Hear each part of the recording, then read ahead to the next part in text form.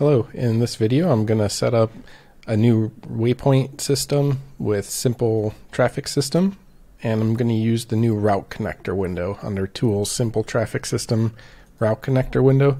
And this will allow us to create connections between waypoints on waypoint routes through the scene view and through this window instead of needing to manually select those routes. So the first thing I'll do is select Tools, Simple Traffic System, AI Traffic Controller to add one to the scene, and then I'll select AI Traffic Waypoint Route.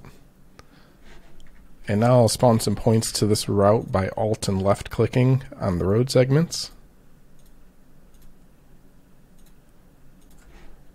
Next I will take these spawn points and I'll just align them on the Z-axis so they're all using the same value.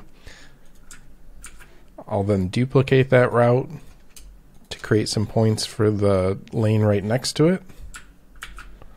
I'll do that again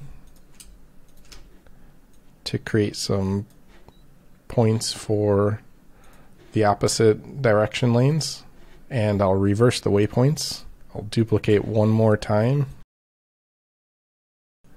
and move those up.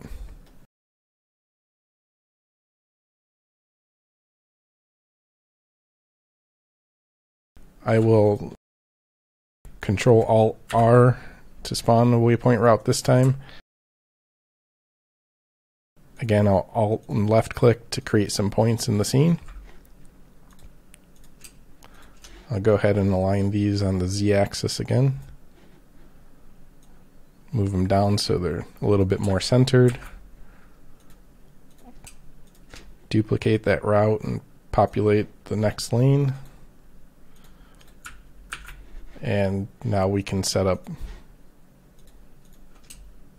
the lane in the opposite direction. And I'll duplicate one more time. So now I have 8 lanes in an intersection, and let me go ahead and add some cars to these lanes. So I'll populate it with the default AI traffic car. I'll just spawn 5 of them, and now we can just press play.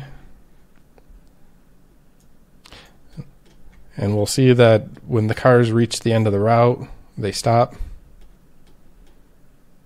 So now typically the next step would be to manually select each of these waypoints and manually assign a connection. But with this route connector window, we can choose load routes. And that will load all of the routes from the scene into the routes to edit array. You could view from the debug selection. At this point, we have some handles in place for each route. So we'll select from and 2 points. F is for from, T is for to.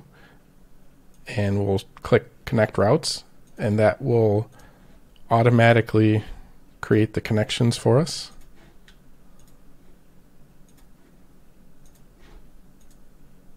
So now if we press play,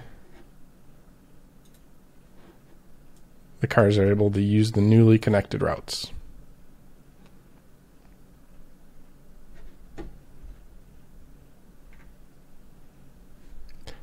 And then when you're done, you can just unload the routes and close the tab, and there you go.